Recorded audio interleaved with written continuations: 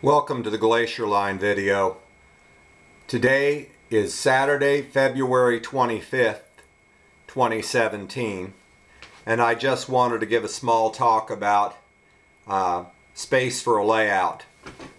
How many times have you heard, "I don't have enough space for a layout"? How many times have people claimed that you can't do anything interesting in a small space? Then those same people build a loop of track that just circles. I ask you, how interesting is that to watch and for how long? Wouldn't it be more challenging and fun to do something different than just circle? I encourage you to consider this. Give your railroad plausibility, believability, by designing it in a manner that it may function as a railroad, because that's what it is. Secondly, give it a purpose. No railroad circles aimlessly less a kiddie ride at a carnival.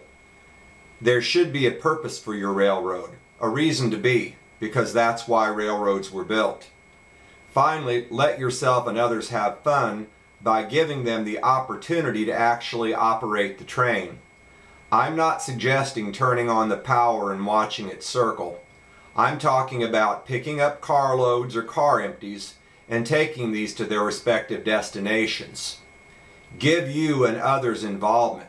Become part of the layout. No, you don't need a basement. How about using an 8x4 sheet of 2-inch thick foam that is easily movable? Perfect. There are other options as well. This idea that I will give you today provides you a continuous option. However, that is not the purpose or operational scheme of this railroad. Welcome to the Small Town USA Short Line. It's located in the Midwest, in the flatlands of Middle America. Its mission is to service its two industries as a wholly owned subsidiary of a Class 1 carrier.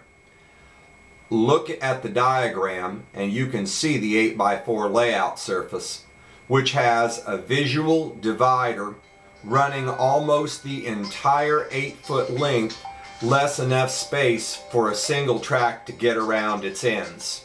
The purpose of this double-side backdrop divider is to make the layout seem larger than it is.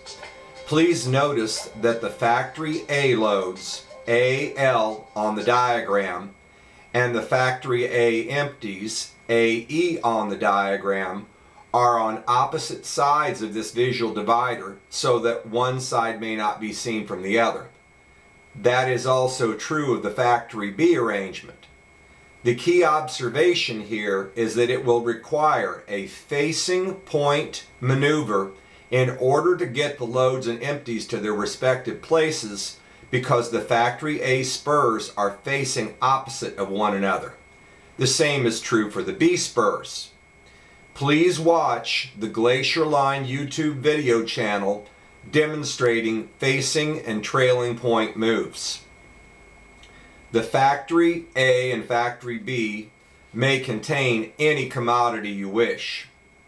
However, the length of the cars and the size of the engines will need to be small to negotiate the 36 diameter curves and to allow an engine to do a run around move, as demonstrated in the last video listed and just mentioned above, the facing versus trailing point video on the YouTube channel.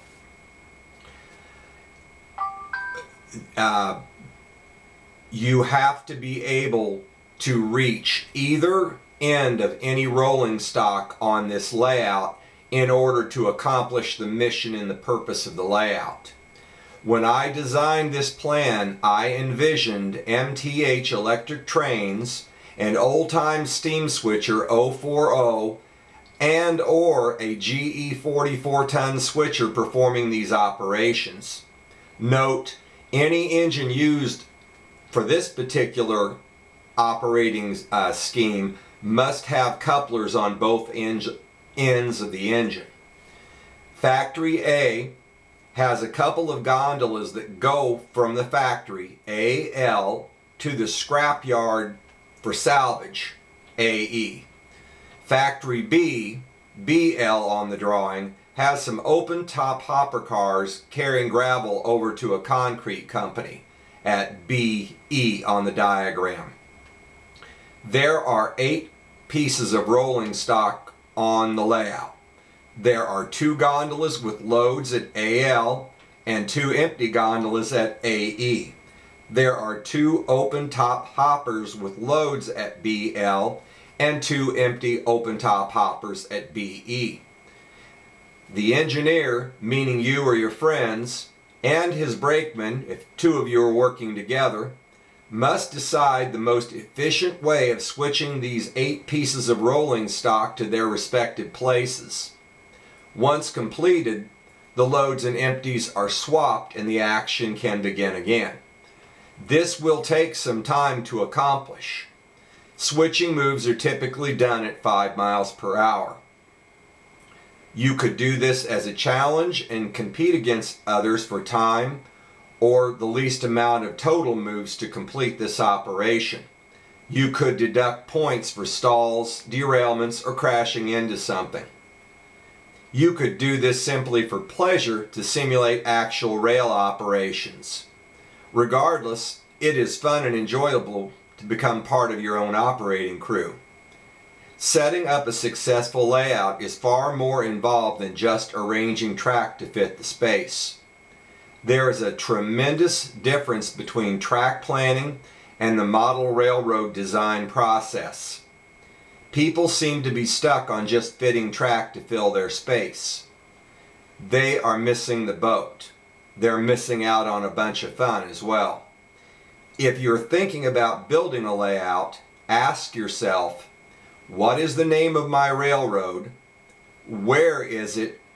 What is it doing? And what am I and others going to be doing to have fun and interact with it?